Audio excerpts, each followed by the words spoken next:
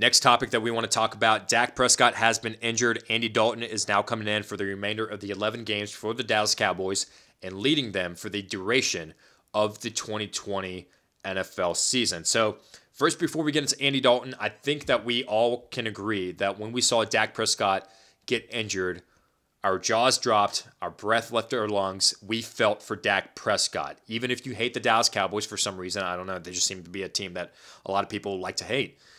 Even if you hate the Dallas Cowboys, a lot of people felt it inside for Dak Prescott and that injury, because when you saw the injury and how gruesome it was and how horrendous it was, as soon as you saw the injury, you were like, oh my gosh, that guy's season, it's over. It's over. It's kind of similar to Tyler Eifert's injury in 2018, I believe it was, against the Atlanta Falcons when he just destroyed his ankle. It was the same exact injury, and he had to miss the entire season at that point. So Dak Prescott is in the same boat. Never missed a game since his rookie season, since he took over for Tony Romo. Since Tony Romo got hurt, he took over in 2016 and led the way for the Dallas Cowboys. Never missed a season, and he's finally going to be missing his first game. The question is, Andy Dalton coming in for Dak Prescott, are the Cowboys going to be the same, and are they going to continue to be contenders in the NFC East and not skip a beat with Andy Dalton at quarterback? First, we have to talk about Dalton when he came in against the New York Giants. How'd he fare? 9 out of 11 passes completed. 81% of his passes were completed. 1,100 or 111 yards, passing yards, and that clutch, super clutch completion to Michael Gallup along the sideline to set up Greg the Leg and that game-winning field goal against the New York Giants. So Dalton did fairly well. Only 2 incompletions in that game against the New York Giants. I personally believe that Dalton is capable of playing in the NFL and capable of being a starting quarterback in the NFL. He was not the problem and not the issue in Cincinnati. Due to circumstance, due to them having the number 1 overall pick, due to them being 2-14, they decided to move on from Andy Dalton, save some money, and just draft the quarterback of the future in Joe Burrow. I do believe that Dalton is going to do well for the Cowboys. However, I don't believe that the Cowboys are going to win the NFC East. And here's why.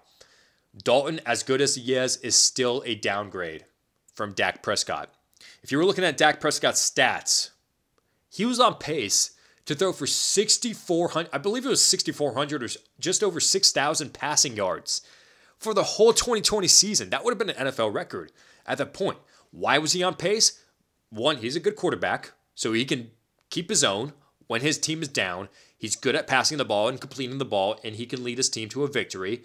Number 2, that defense is so bad that the Cowboys were down and they had no choice but to pass the ball. Dak Prescott was capable of keeping the Cowboys in the game. Towards the end, they weren't able to win.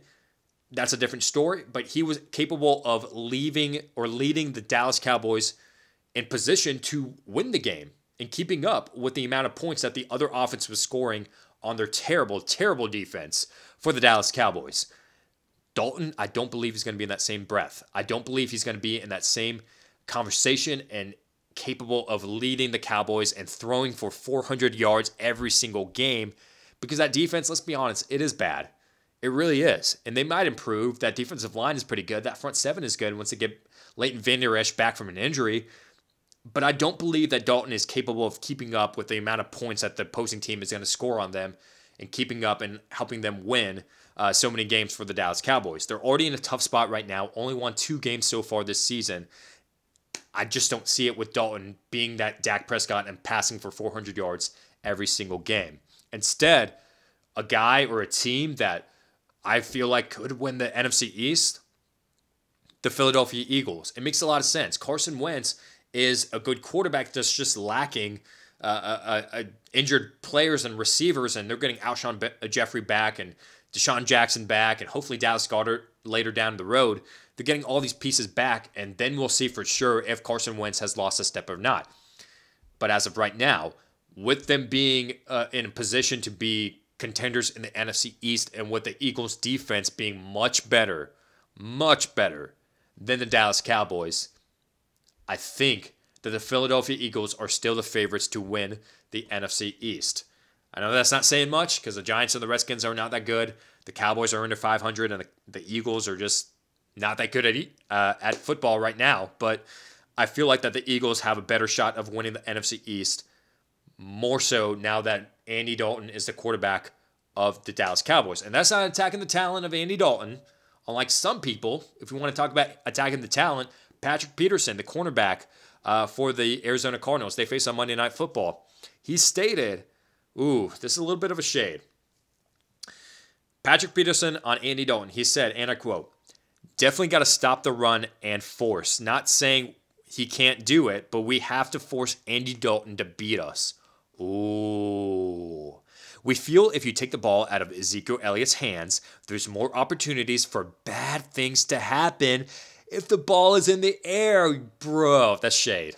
That's shade. If I ever heard it, that's shade. Okay, and we all know about Andy Dalton's history of handling comments. Okay, we talk about J.J. Watt in 2015. We talk about his Red Ryder BB gun comments and how Andy Dalton got upset in a press conference, post-game press conference, about J.J. Watt just having some friendly smack talk, talking about how he's not the Red Rifle and he's the Red Ryder BB gun after defeating them.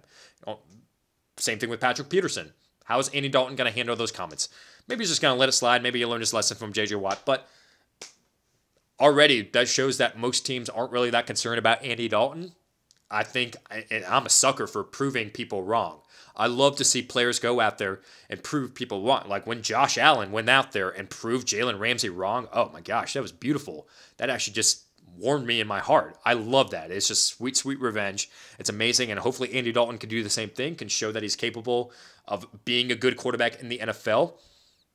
But I just don't see them winning the NFC East. I feel like the Philadelphia Eagles are going to be those ones to win that division.